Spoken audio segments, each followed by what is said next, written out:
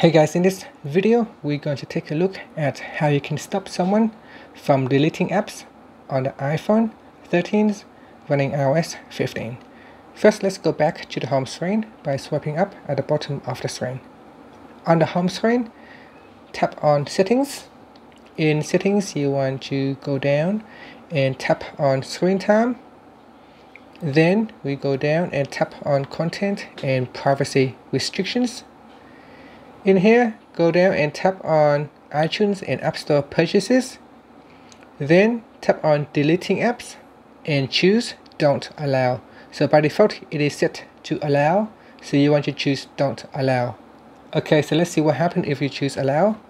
Now if I try to delete this app, the YouTube Music app, if I touch and hold and then tap on delete app, you can see in here I can choose to delete app or remove from home screen.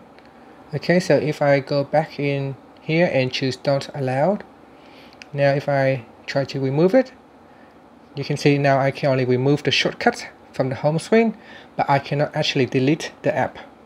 And that's it. So that's how you can prevent somebody from uninstalling or deleting the app from your iPhone.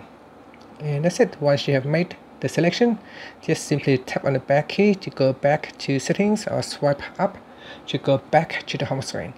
Thank you for watching this video. Please subscribe to my channel for more videos.